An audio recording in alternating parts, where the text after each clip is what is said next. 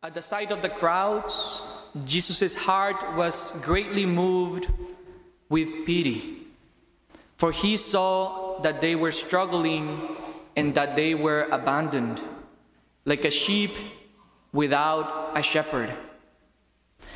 This, my dear family, this, I think, still applies to today's world.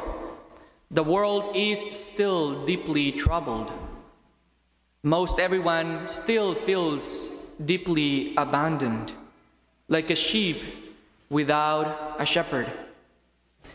We can see all around us poverty levels are rising, teenage pregnancies increasing, behavioral and anger issues are just a way of life that needs the courts to resolve them for us. Bullying and neglect, infant mortality, drugs and alcohol abuse, more and more people being imprisoned, gun violence, crime, high school dropouts, you name them. All of these are on the rise, according to a study done by a secular, non-religious, and non-partisan, and also non-profit organization. They claim that together with these statistics, there is also a very strange trend. There is the trend of fatherless homes. According to the US Census of 2022, for the living arrangements of children under the age of 18, more than 25% of Americans' homes live without the presence of a father. 1 in every 4 children have no biological step or adoptive father figure. This non-partisan and non-religious institution is called the National Fatherhood Initiative.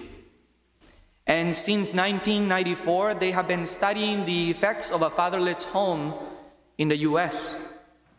Their research has shown that children raised in a fatherless home are 7 times more likely to have an undesired teenage pregnancy, 4 times at a greater risk of poverty.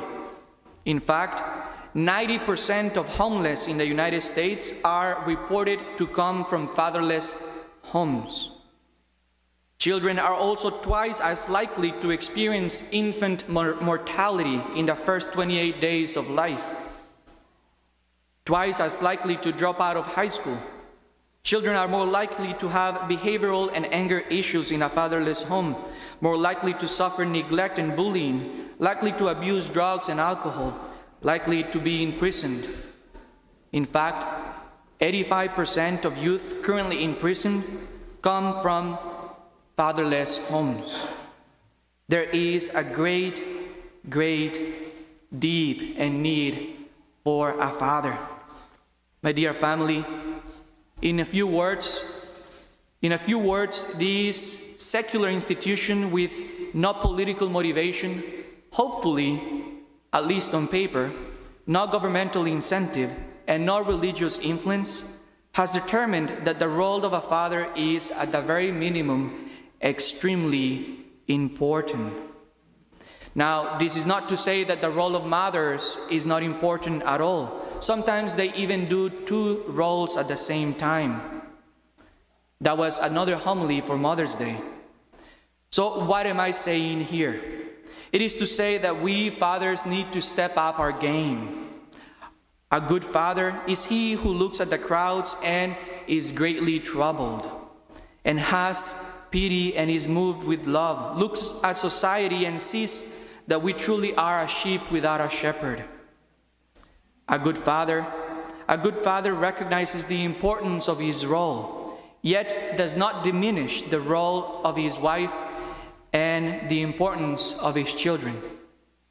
A good father prays, loves, lets himself be loved, and breathes out love. It emanates love. And today, my dear family, we celebrate those fathers. We celebrate those good shepherds, those good fathers that despite these statistics and what the world has had to offer them, are still here with us. and they try to fulfill their role to the best of their abilities. Those fathers who, although they struggle, are a source of peace and love to their children and their wives. Those fathers are present here today. My dear brothers, this is the world that we have to minister today. Dear fathers, these are the people we minister. These are the nations that need a generation of shepherds. Shepherds shaped after the good heart of the shepherd himself, called to be fathers to our children, to those who have no father figure, to those who lack that fatherhood.